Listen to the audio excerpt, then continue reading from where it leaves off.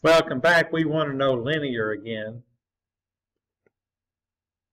And look, we've got the other impossible situation that comes up when we think about our domain, and that is anytime x gets bigger than 7, we're going to get, like if it was 8, 7 minus 8 is -1, we're going to have a problem in there.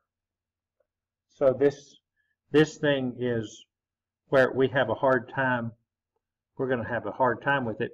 And most of these graphs either go like this,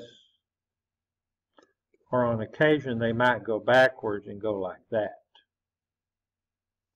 It's going to be one of these two. So it's not linear, okay, because we've got restrictions on our variables.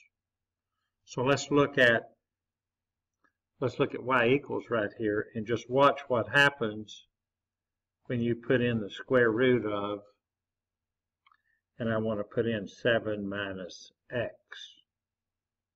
And then graph that thing, and you're going to see that you get a curve. This thing is curving. It looks sort of like this one. So no, and you can just say, because it curves. All radical functions like this are going to give you a curve. I was a little too bright right there.